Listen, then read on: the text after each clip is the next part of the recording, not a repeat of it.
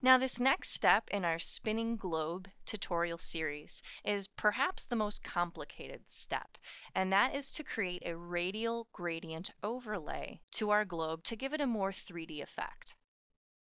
So that's what we're going to use our remaining circle for. So let's bring that circle over here and resize it so it will cover our globe.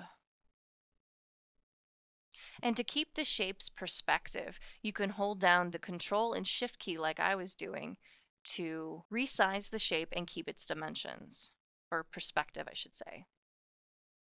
So I want to make that just as big as the other circle. And now that I have that, I want to make sure I do not have an outline around that shape. And now we're going to do some fancy formatting.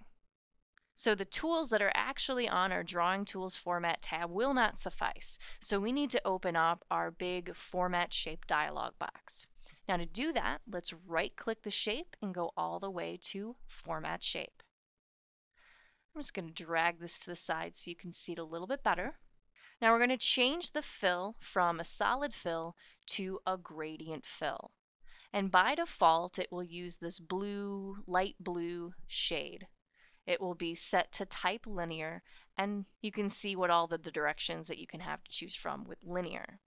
Well, the first thing we want to do is change the type to radial since we're working with a circle. Now we can also change the direction. As you can see over here, we have it going from light kind of diagonally down to that darker blue. We want to choose the option that is from center. With that selected, you can see how our object shades from darker in the middle and lighter on the outside. Now the next thing that we want to do is to adjust the colors of our gradient stops. Now our first gradient stop is selected, and so we want to be sure to click on it. It is selected. And we're going to change that color to black. And in fact, we're going to do that for the rest of the gradient stops. Let's click and change the color. Click and change the color. And right now it just looks like a big old black hole.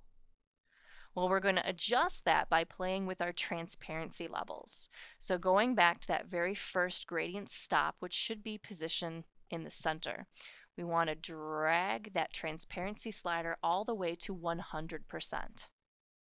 Next, we're going to grab hold of stop 2 of 3 and grab that to 50%.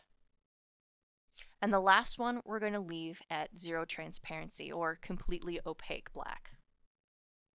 Now we can adjust how this object is shaded by sliding these gradient stops. So I actually want to make the center a little bit more transparent, and I want to make the edges a little bit more opaque.